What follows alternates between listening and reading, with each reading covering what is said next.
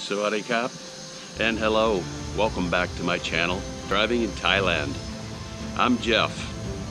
In today's brief video, I wanted to give you information regarding the International Driver's Permit. Whether you're in Thailand already or thinking about coming and thinking about possibly renting a motor scooter or an automobile, the International Driver's Permit is the document that you will need to legally drive in Thailand.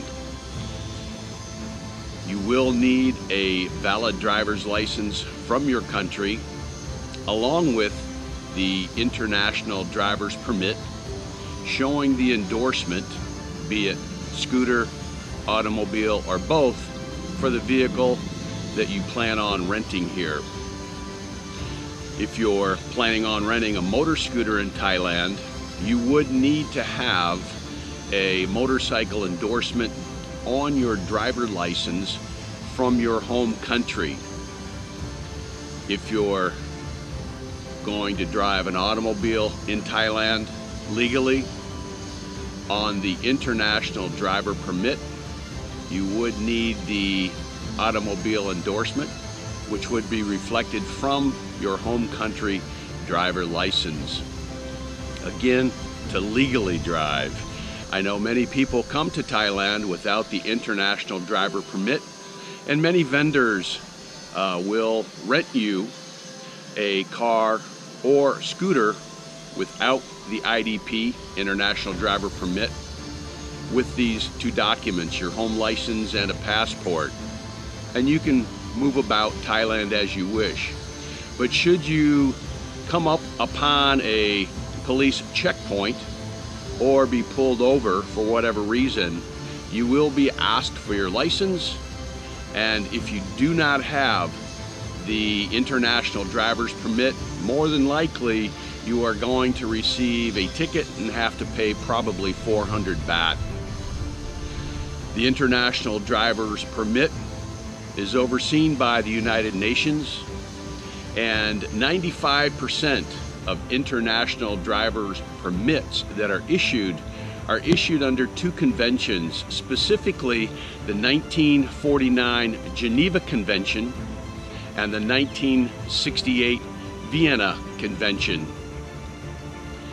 You must be 18 years of age to receive this document, and you cannot receive an International Driver's Permit with a learner's permit.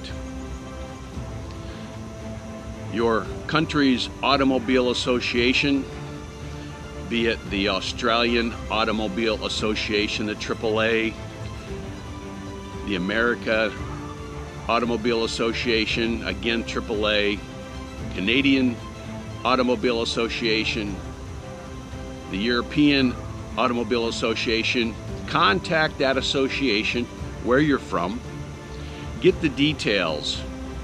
When I received my IDP in 2018, the cost at that time was $20 US. I suspect it may be $25, $30 at this point. But check the fees, and also you will need to take your driver license from home country along with your money. Take 2 passport photos, and depending on the backload, the administrative backload of your association, you might receive your IDP while you wait. It might take a day or two, maybe a week. But again, to drive legally here in Thailand, should you choose to rent a scooter or an automobile, you will need this International Driver Permit. Here is a sample of an international driving permit. I received this in 2018 from America. In the top right corner, you can see the fee at that time was $20, and it was valid for 1 year from March 1, 2018. Now, the IDPs can be renewed, but they do need to be renewed from your home country. When you open the document, you will see the first page on the right has all of the classification endorsements. The first one is motorcycles with or without a sidecar, Category A, and then Category B is for automobiles, C is automobiles, probably passenger vehicles, and then D and E you get into your commercial tractor trailers, your commercial vehicles and lorries.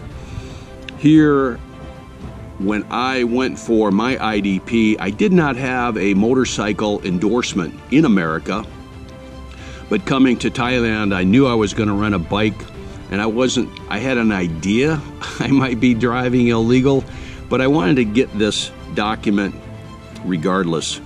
So for me, when I took my license, it only had the automotive endorsement.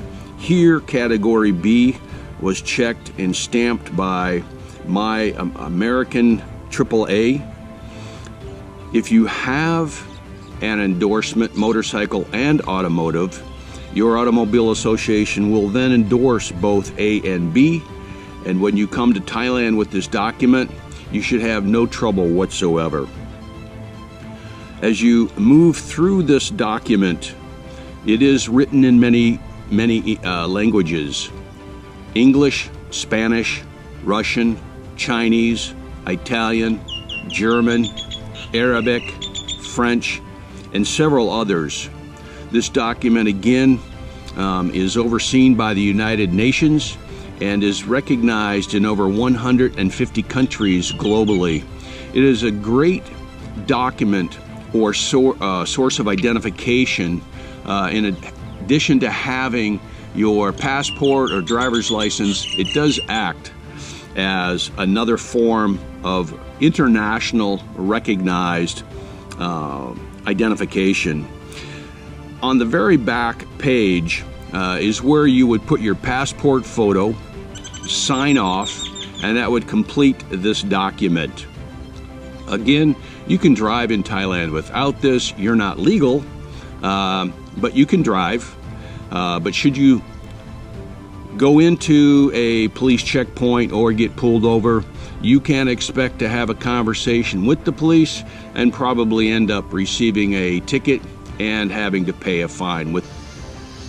I hope you have found the IDP information helpful, and if so, click on the like icon and share, and also subscribe for receiving future videos on my Driving in Thailand series. From Pattaya, Thailand, this is Jeff. Have a good day.